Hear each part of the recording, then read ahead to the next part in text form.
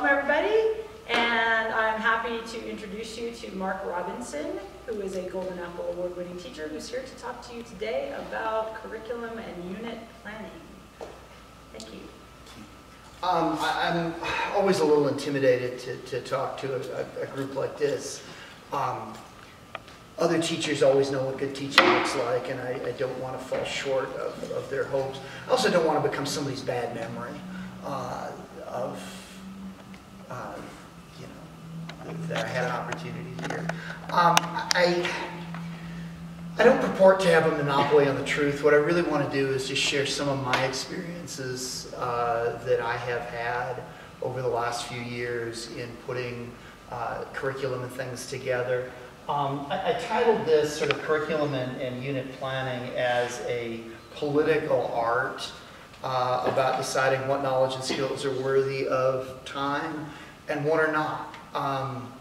And there's a lot to that, that this is really about making decisions. And any kind of decision-making process, not only does it matter what's decided, but also the process of how you decide is worth looking at, reflecting on. So that's kind of what I want to talk about. Planning as an art. I picked the Revere silversmithing image there because Revere is an artist. Silversmithing is an art about forms and lines and shapes, but it also requires a tremendous amount of technical knowledge in terms of how molten silver flows, how it cools, how it shapes. And in my mind, teaching both unit and curriculum planning and all aspects of teaching are an art like that, in that, yeah, you need certain technical knowledge to make the thing work. But there's also a tremendous aspect of creativity here. And that I have taught in a lot of different systems. I was in a public school outside a military base in Kansas for my first 2 years of teaching. Give you some idea of how bizarre this place was. On the new teacher orientation day, I was presented a 2-page list of every acronym that they used within the district. And it still took me a long time to figure out, what are you talking about? There were so many different words I didn't understand. I've taught in small systems. I taught in a school on the south side of Chicago that was essentially a principal and 4 teachers. And we had a tremendous autonomy, tremendous creative possibilities, but it also meant we didn't have a ton of support. And so kind of the art of the system is a challenge. In terms of specific knowledge that teachers have to have, what I have learned about brain development has been tremendously helpful in terms of how I can approach things. That when I look out, I spent most of my career doing high school, so as I look out at a 15-year-old who has just said something outrageously rude, and I've looked at him and I've said, do you have any idea how rude what you just said was? And he looks at me with a blank stare, and I realize, no, he has no idea. And this is where the Holy Spirit comes down and reminds me, quit hollering, start teaching. That this is a moment to sort of do something. That's been helpful. To realize that what the hostility that's directed at me, this isn't about Mark Robinson, this is about the office Mark Robinson holds. So that's what I kind of mean by sort of planning as an art and creativity. I don't know how much I want to rant about bureaucracy. One of my frustrations has been that the bigger the system I've worked in, bureaucrats want things uniform, and there is sometimes it can stifle the creativity, stifle creative process. I've chosen to spend most of my career in private education. It's meant a financial sacrifice to do it, but it's offered opportunities to do things in a little bit more creative, a little bit different way. And I felt like the trade-off is worth it, but I also my heart's a libertarian one. I don't want to tell other people how to live their lives, and I don't tell other people what their choices should be or how to look at that. But that there is there's a trade-off in that all lives are about kind of a trade-off. I call this a political act, and again, I've spent, excuse me, most of my career teaching sort of history, political science. Politics is a big thing. We tend to think of it, and I at least thought of it initially as strictly, this is about partisanship, this is about Democrats, this is about Republicans. And it was a teacher of mine at the University of Iowa who sort of expanded my mind. It's really about two things. Anytime you have scarce resources, and anytime you have to decide what's valuable, that's a political act. And frequently what I find is when people tell me, oh, Robinson, leave politics out of this, what they're really trying to tell me is, your opposition to this is unreasonable. Please stop talking right now so that we can move on with the business that we're about. What you choose to keep into a unit, into a curriculum, is a political choice. You're deciding this topic is more valuable than this topic, and I'm leaving it out. The scarcest resource that I feel like I have in education is 180 days. And I don't have any more, and I can't create time out of nothing. And every minute I spend teaching about one topic is a minute I don't have to teach about something else. And spending much of my career in history, what I tended to find was that decisions were made less consciously and more sort of by accident. Well, let's start at the beginning of the book, and we'll just keep going, and then when we run out of time, we'll just stop. And I finally had angry is the wrong word, I'm trying to think what a better word for it is, spirited perhaps, spirited conversation with other faculty members that said, look, the way we're doing this, you realize we're saying that the events of the 1870s are more important to talk about than the events of the 1970s.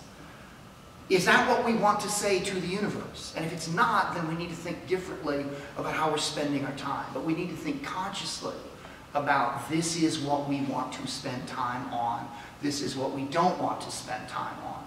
And at least as a teacher of world history, which is my background, there is always something else we could include. Most of my career has been spent deciding, why are we going to leave this what seems like an unbelievably important event in world history? Why are we going to leave this out? Because there simply is not enough time to teach everything, so we have to be deliberate about the choices that we include. Part of me, in terms of how to plan curriculum, there is a feeling that maybe this has already been done. Hasn't, all of the standards been set and so forth. And to an extent, that's true. The standards have been set. I have a much longer rant about how those are set. Which involves Marxist categories. I think I'm going to save that one actually for the next slide. I'll do it there. But even within those standards that do exist, there is a certain latitude. I am frustrated in that I'm less upset with what the Common Core standards are as much as I am how they have been made. And how they have been, I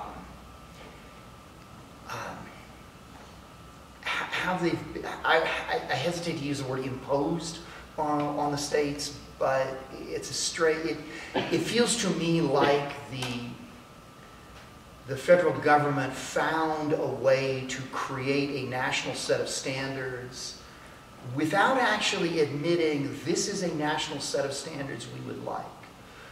Because if they want to just say, we have a national set of standards, now they've got to have a bigger conversation about federalism, they have to have a bigger conversation about whether this laudable goal is in fact within the purview of the federal government to do.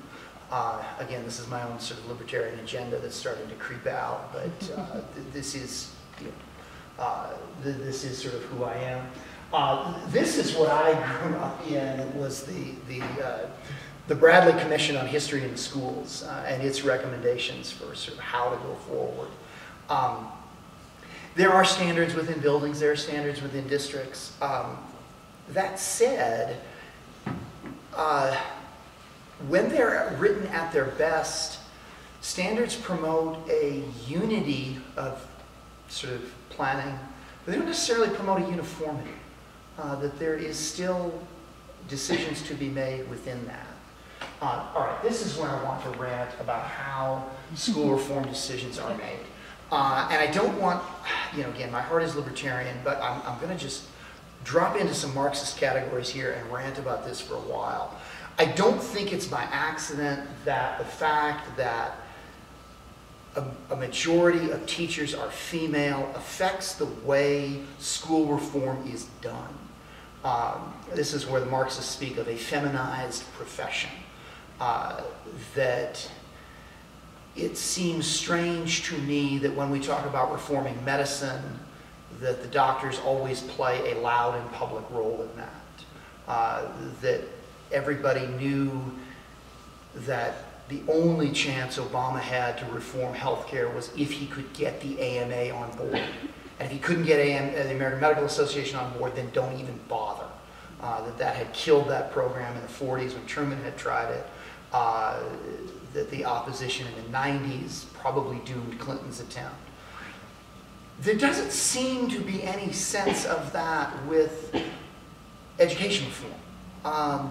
And that I'm not entirely unconvinced that part of this is a sexist argument that women are incapable of doing certain things and they must be supervised. We have a superintendent of education. Do we have a state superintendent of medicine? We have a state superintendent of lawyering. I don't know what that would be called. All of this just sort of feels weird to me, that I'm angry, that it doesn't feel like teachers have a seat at the table as we're talking about how we're actually going to fix this thing. So I should probably not rant on that further. I should also point out, I know there's a time for questions and answers at the end, but if something like is bothering you or feels interesting or you want more commentary on it, you should just interrupt and just say, what about this? What about, you're out of line here, wait a minute. I think I want to make sure that's clear. What I want to spend most of my time though today is looking at a case study here for what happened at St. Pius in the last 5 years. We had a perfect storm of curriculum planning excitement.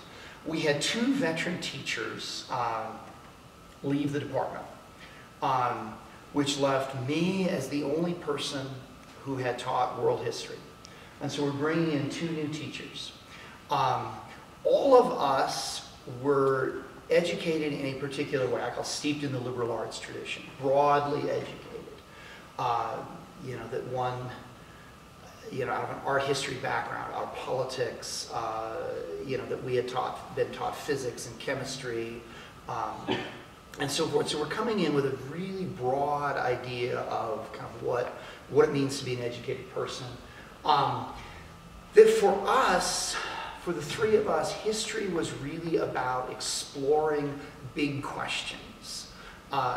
History as reflective inquiry. It wasn't really about specific pieces of content. And so we shared that in common. And then we got hit with sort of a court ruling from the outside. This is Moses versus, I can't remember the other party involved, that essentially said the state of New Mexico can no longer make available instructional materials funds to religious schools, which meant we just, all our funding resources got cut off. And so we had to think about, okay, what do we want to do with textbooks? And having, the first year we just said, okay, we'll lean on the parents, we'll ask them to go buy textbooks. And they did, and they were good. But the more we thought about it, the more we realized, we've complained for years about how we don't like this particular textbook or this other particular textbook. We're not locked in anymore. Maybe we need to have a different kind of conversation about what we want to do, going forward.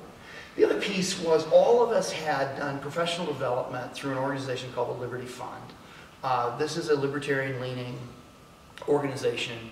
They have a lot of private money. Their essential mission is get primary documents in front of students. If you want to know what James Madison thought about the Constitutional Convention, then start reading James Madison. And that had a powerful effect on all of us, that we said, why are we having the students read about Gandhi? Why are they reading about Nelson Mandela?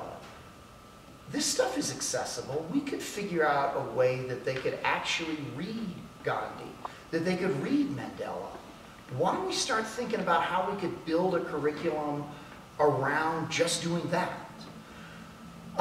It would mean a lot of other kinds of things. This is where I want to go on another tangent about does the philosophy of education matter? I never understood why that was always the standard interview question. What's your philosophy of education? Because my thought always was, so what, why does that matter? But the more I got into this process, the more I realized it actually does, and it does a lot. And that I was in a privileged spot with these two other women that they had hired, and that we all share the same kind of philosophy. Content versus skills. Which is more important, learning how to do something or learning specific pieces of content? We were all, the three of us, Sheila Jennings, Elisa Mochtinger, and I, were all in agreement that what matters more than anything else in a history curriculum is a specific set of skills. Being able to read critically, being able to write analytically, being able to understand the structure of an argument, being able to offer criticism and evaluation of the structure of an argument. And whether we were doing that about the French Revolution or apartheid in South Africa didn't matter, as long as we could do that set of skills somewhere. What that did was free us from a mindset that there was a specific body of content that we had to include. Now, I'm not sure we could have pulled this off if we were all teaching Algebra 1.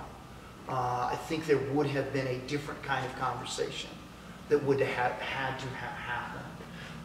This is unbelievably controversial at the school where I work. Are we in the business of telling the truth to children so that they can memorize it and live it? Or are we in the business of providing tools for children to go out and find the truth?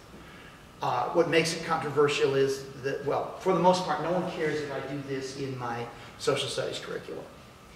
If we propose to do this in the religion curriculum, all hell breaks loose. That this really becomes controversial. But it's a real question. Because if we're going to empower people to go look for the truth, and I've seen this in my own house, that my youngest son and my wife will argue about all sorts of different political questions. And at some point she will turn and look at me and say, you did this. I did what? You taught him how to think independently like this. And now he thinks, that gun ownership is a natural right. And I said, I don't know what to tell you. But that was the philosophy we brought in. That's what makes it dangerous, is that I will get children who end up thinking not really the way I thought about these issues. And it makes me a little bit... I guess concord versus subversion is related to this. I'm one of a very small number of Protestants teaching in a profoundly Catholic institution. And so that's always put me in a sort of a strange spot of quiet subversion. I'll just leave it there and move on. The four German mathematicians there are from a story that I read about several years ago. I can't quite remember all of the details. But it's essentially Carl Friedrich Gauss, one of the great German mathematicians at the University of Göttingen, was in the process of building a department as strong as he possibly could in mathematics. And he brought in Felix Klein, who was an unbelievably difficult man to work with. And the question came up, they needed to bring in more faculty. And one of the people that they could look at was Bernard Riemann. And there was another candidate. And Gauss asked Klein, which of these guys is more difficult to work with? And he said, Riemann is more difficult by far. He said, okay, get Riemann. Because he's going to challenge us on all of our preconceived notions. He's going to force us to think through very carefully everything we're doing.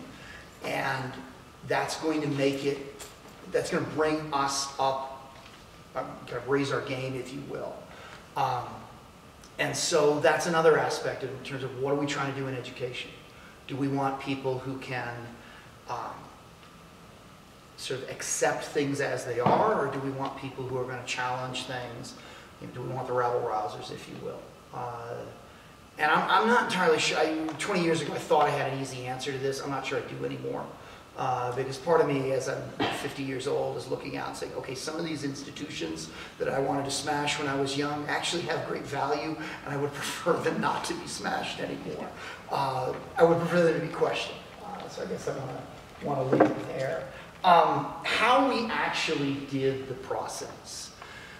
We started out, the three of us sat down over coffee during the summer, and we looked at what do we want to do going forward this next year.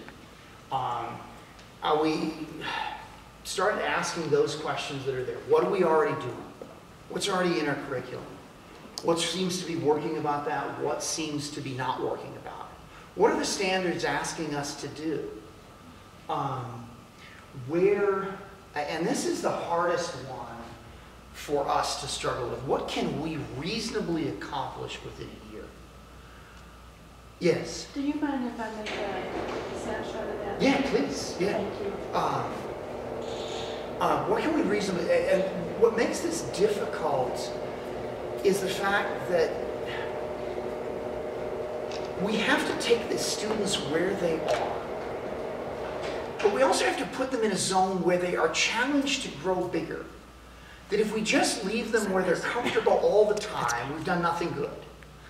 But if we stretch them and stress them all the time, then we accomplish nothing.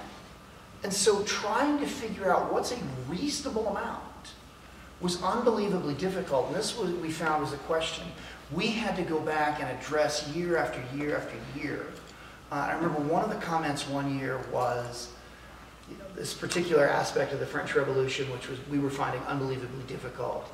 Sheila finally looked at me and she said, we either need to spend 10 minutes on this, or we need to spend 5 days on this. We can't really do this anything in between, where we're trying to do a little bit about this, because we're just sowing an enormous amount of confusion. And so we would have to talk about that. Okay, if we want to spend more time on that, then what are we going to spend less time on? Because we're not going to magically create stuff. Yeah, there's a certain amount of inefficiency we could squeeze out of the curriculum, but that's shockingly small. So we're really going to have to figure out what does this mean. That's where this little diagram comes in terms of what are the core ideas, the core concepts, the core skills that we really want to walk away from. Sheila introduced me to a term of enduring understandings. What do you want the kids to know about this 50 years from now? What do you want to be able to do 30 years from today? That's where we need to focus our attention, she maintained. And I think she was exactly right. That what are the things of endurance that we want that we can't get rid of? And inherent in a question like this, what pieces of content do we think are most important, is of course a decision about, well, what do we think is less important? Because if it's less important, then we can probably let go of that. What I'd like to do, with your permission, is just try an activity with this, if you guys are okay with this. I realize I lack the usual coercive power I have in my classroom to just tell people to do stuff. Because many of you are, as my father would say, free and over 21 and can simply walk away. But with your indulgence, I'd like you to think about this with people at your table, or if you want to move around. Think of either a class you teach or a class off the list. These are sort of the broad, I'm thinking like whole year learning goals. And just think of what are the 5, did I spell out 5? Let's put a number on that. Yeah, let's put 5 ideas on there that you think are the most important to walk away from at the end of the year. Does this... the end of the year or the end of the career, their high school career? Let's call it end of their high school career, end of the year. Thoughts? Year? Year. Okay. The end of a one-year class on some, something like this. And again, you don't be limited, don't be tyrannized by the categories I have posted on the slide. Those of you who are already teaching, if you want to just take the class you're already working in, start there. If you haven't been teaching yet, think about what do you want to do. So you can come up with a class title. What is the class you're teaching? See, 5 of the enduring understandings. Take a couple of minutes on that. Go for it. You don't have to write this down. You don't have to turn anything in. My thinking Table leaders, I didn't actually have you designated. But somebody who would like to just share what the table came up with in terms of critical skills, enduring understandings. You want to start right here? I teach 2nd grade, so we talked just about ELA in general. Okay. And so we picked explaining their ideas to each other and demonstrating their understanding through conversations, because sometimes, especially for the little ones, it's hard to actually have a conversation. I have freshmen who are shockingly bad at that as well. I have juniors who are bad. Sorry, I didn't mean to steal your thunder. Recognize that their ideas and other people's ideas have value.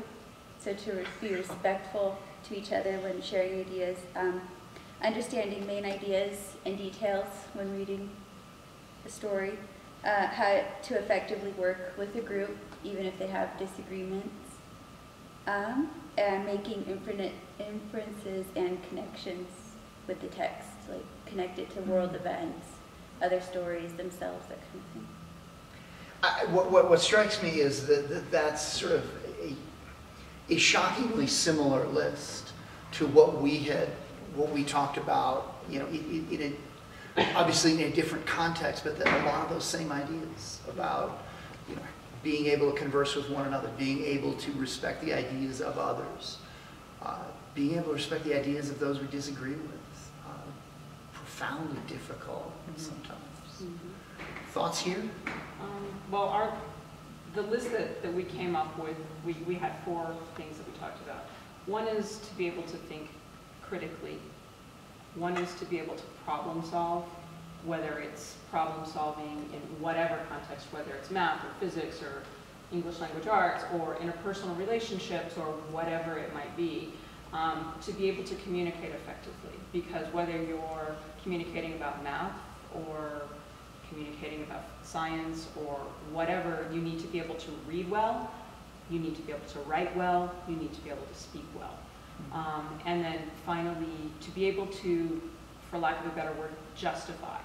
So you should be able to support your position, whether it's your position that this is a correct mathematical solution, or your position that this is a new important idea in science, or your position that this is the central linchpin of this novel and the most important idea. So the idea that you can back up what you have, that you're communicating. One of the real challenges and I can only imagine that you guys have seen something similar with some of the freshmen I have, is this notion that there are facts and there are opinions, and facts matter, but that all opinions are of some sort of nebulously equal value. That you and I have a difference of opinion on this topic, and I cannot criticize your opinion for any reason whatsoever. And I really struggle to try to get them to understand, no, your opinion is not as good. Because you don't have, your logic is shaky and your facts are non-existent. And I understand you feel passionately about this topic, but that you've got to bring more than that to the table. And that's what you call it justification, but it is absolutely critical. That some of mine are shocked when I look at them and say, no, all opinions are not equal.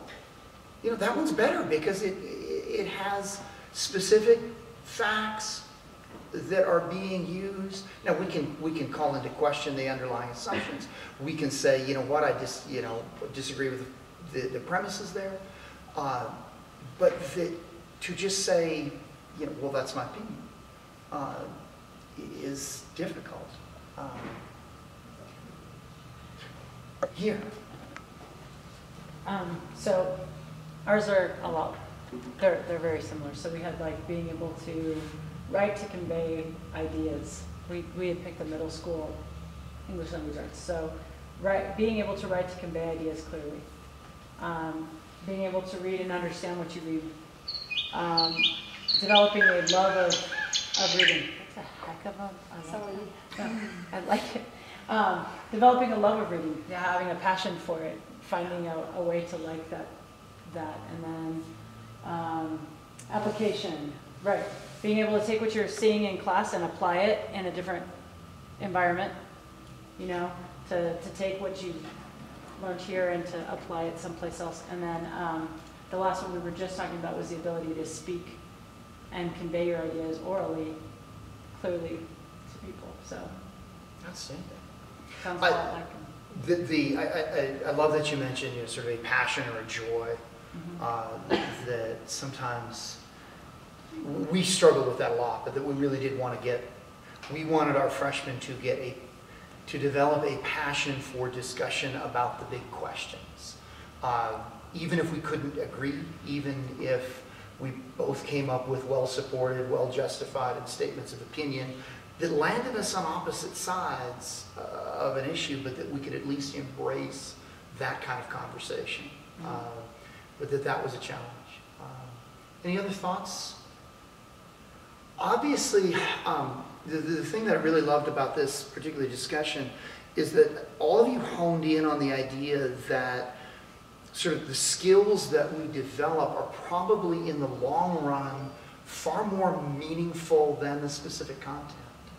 Now, I don't want to minimize the need for specific content. I also teach some remedial mathematics, and at some point, if my children do not understand how an equation works and how you go about isolating a variable, I have, in a sense, failed.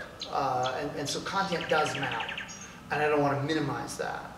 But the way, at least the way we did our world history curriculum, we started from a position of what are the skills we really want, and now let's start building the content around how can we use specific blocks of content to develop specific skills.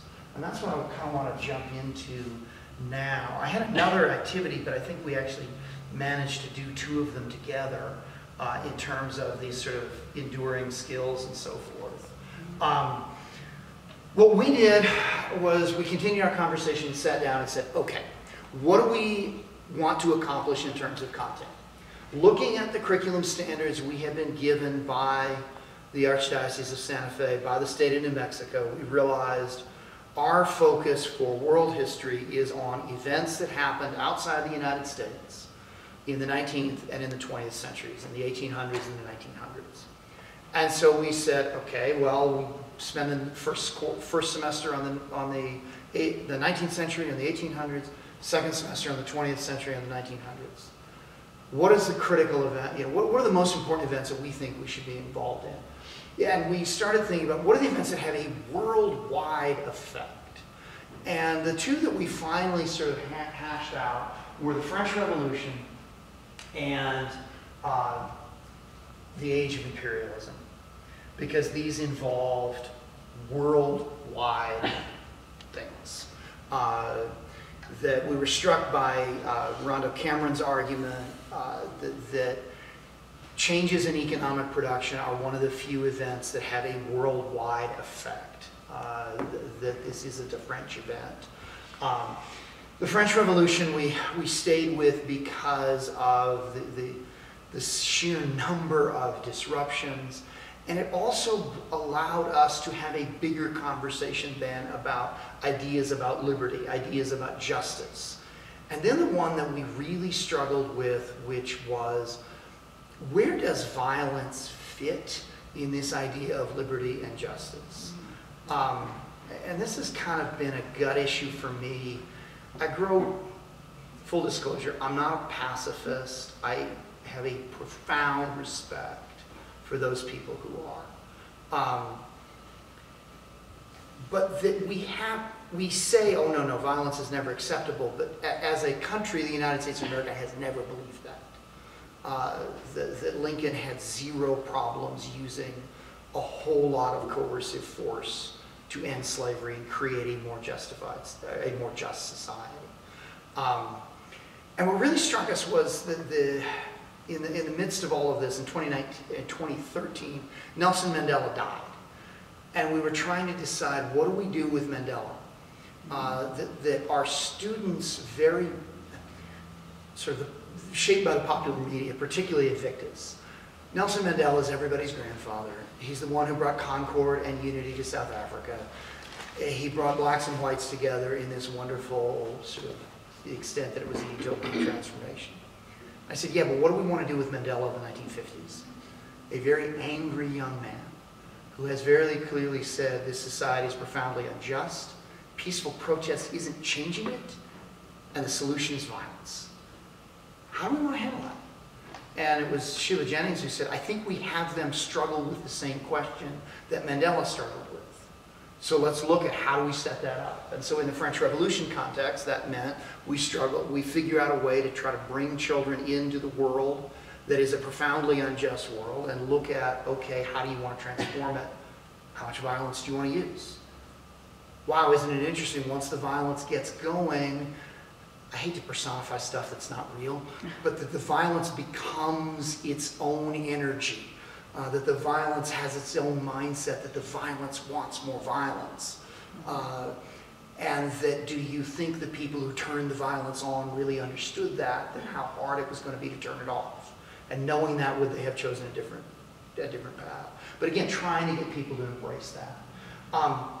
It probably took us 3 years of teaching to realize those were the 3 themes we really wanted to develop.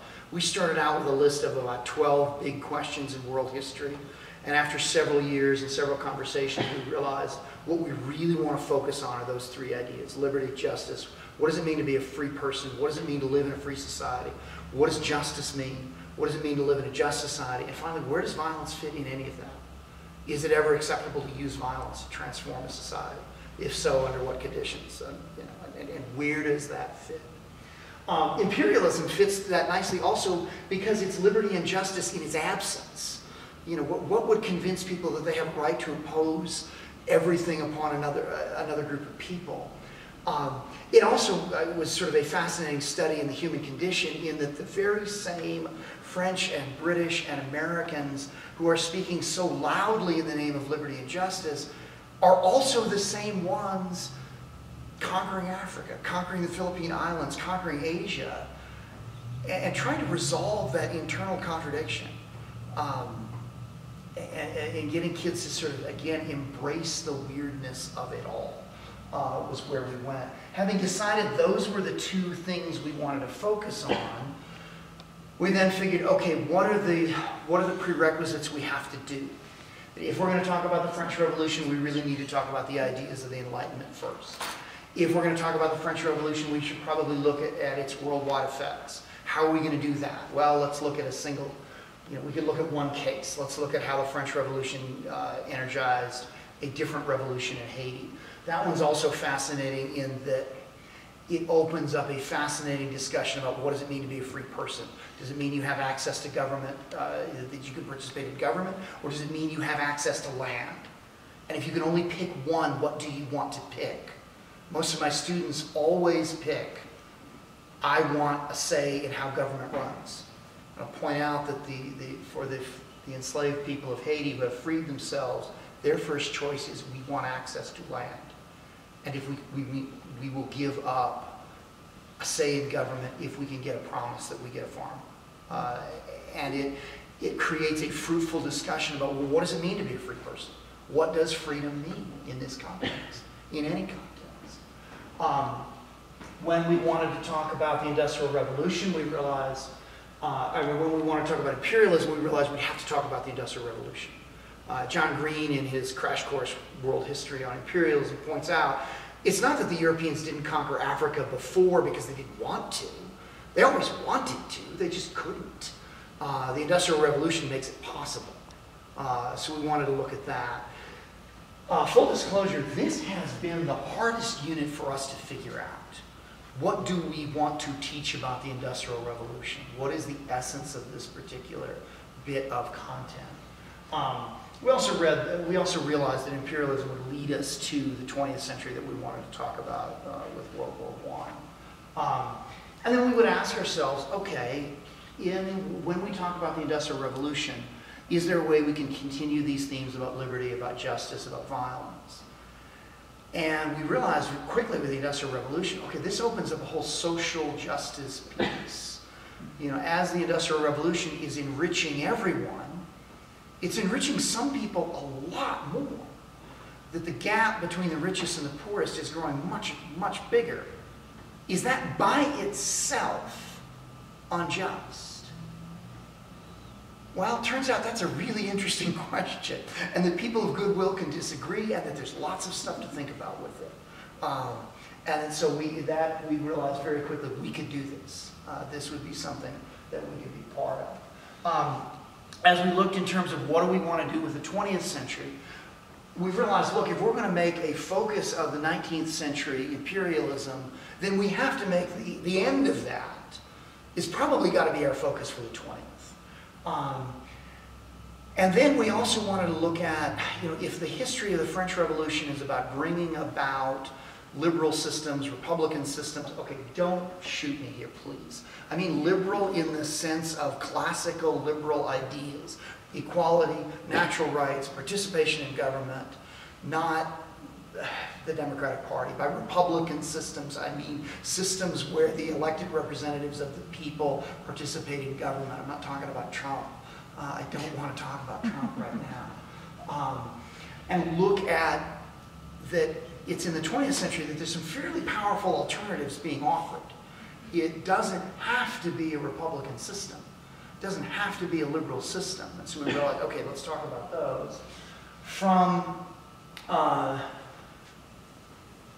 if we're going to talk about the collapse of European empires, if we're going to talk about decolonization in Africa, then we have to look at World War II because that's what energized all of that. That put World War II for us in a really different context. We started emphasizing the world aspect of that rather than the war aspect of it. And looking at, you know, how does this all fit together? For the rise of the non-liberal, non-Republican systems, we realized there's a whole bunch of alternatives in the 20th century. And this is where we had to sort of challenge, what do we want to talk about? How do we want to talk about it? We finally settled sort of on those four cases. We wanted to talk about the Russian Revolution. We wanted to talk about fascism. I lived through the Iranian Revolution. I was about 10 at the time. I didn't fully understand it. It was always presented to me in the lens of the Cold War, that somehow Iran was a part of a giant conflict between the US and the Soviet Union. I no longer really believe that. I think it's a much different kind of concept, that it really is about what is the nature of a representative government, what is the job of government, what does it mean to be a free person. But again, it's an opportunity to look at different things. In all of this, what drove all of our thinking was, how can we create conversations, particularly for us in world history, how can we create conversations around primary documents? So honestly, we would sit down and think, okay, what do we want the kids to read about the French Revolution? We want them to read Robespierre's speech, report on public morality, where essentially he's making his case. It is perfectly good to use violence to bring about a virtuous society. We want a conversation about that. That turned out to be unbelievably fruitful. This was about 2 years ago. One of my students came in, white as a ghost, the next day, and I said, "What's wrong?" She said, "I read that Robespierre speech. I read it twice.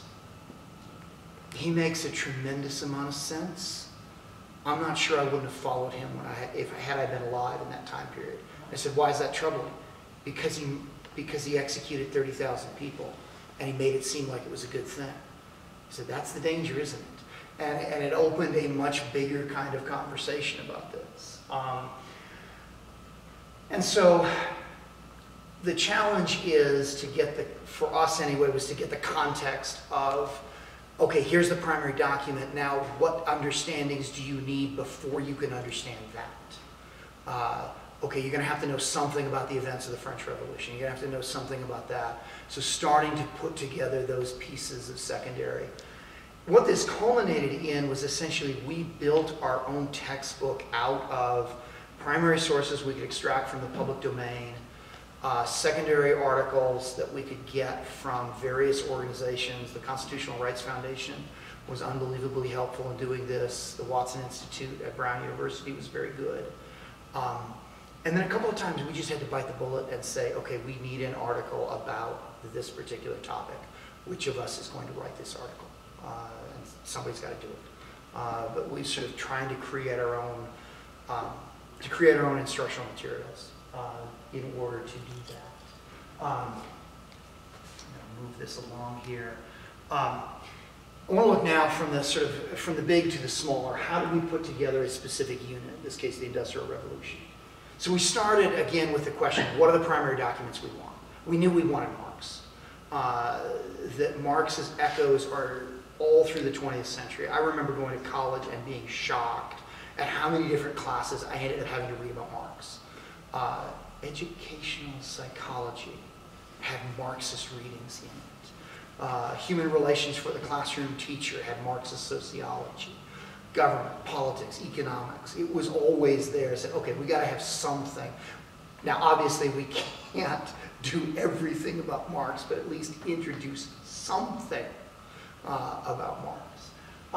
We want to look at Adam Smith, the sort of the counterpart, the classical liberal argument that if you let people interact freely, free trade generates wealth and so forth. Let those two talk to one another. And then we struggled with, okay, what else do we want to include? How much do we want to talk about the cotton gin? How much do we want to talk about technology and its changes? How much do we want to talk about the changing role of cities and urban areas? How much do we want to talk about the changing roles of women in industrial cities? And that's a conversation that we are not finished with in terms of what do we want to do, what do we want to include. Are we happy that this is the best unit that we can make it? And the short answer is we are not happy. We are not convinced this is the best unit we can create. But that if we can continue, we as the teachers who are in charge of this can continue to embrace the struggle, that maybe we can get something positive here. I just want to, just a couple of thoughts here. This is from the Virginia Declaration of Right, which I did not read until I was in my 40s. And I am so frustrated because when I read this in 2014, I'm like, you know what? Where was this thought my whole life? Now, he's specifically talking about government. That in order for a Republican system to survive, there has to be a frequent repetition, reimagination of what are the fundamental principles. But I realize this is true of what I do in education. That every year I need to stop and think about what exactly am I trying to accomplish this year? What is it that's going to, what is success going to look like in this context? And to have that conversation, a frequent repetition. I mean, the other virtues he points out, justice, moderation, temperance, frugality, virtue, I think those are all good things. But the one that has always struck with me, frequent reoccurrence to fundamental principles. What are we really about? It's very easy, and I see this in my own institution all the time, that institutions drift. They're created to do a purpose.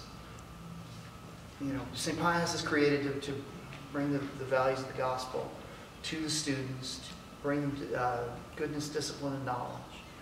But it starts to drift to, St. Pius exists to promote St. Pius. St. Pius exists to make things really good for the students and teachers at St. Pius. That I had a spirited conversation with the science department about how do you decide who's going to get into your honors club? Well, we look at their test results. Well, what else do you look at? Well, we look at their test results. That's the best criteria? Well, if we look at anything else, it'll create controversy among the parents. Do we exist to create concord within this institution? Or do we exist to get the best possible class for every single student? Maybe if we stir up a little more controversy with the parents, we'll get kids in a better situation. Don't you think we ought to look at that? No, it's going to create too much work for us. Okay. you know, anyway, I should not be self-righteous about this. You're not being self-righteous. And then my last, I know it said final thought, but this is my last final thought. Going forward, what has allowed me to survive 25 years in education has been, every year I have to remind myself, what are my limits? I have 180 days, I have 45 minutes, I have the students in front of me.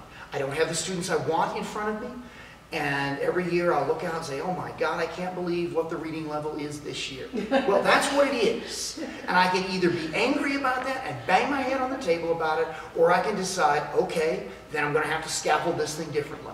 Maybe I'm not going to be able to accomplish as much. Okay, what am I willing to sacrifice to do that?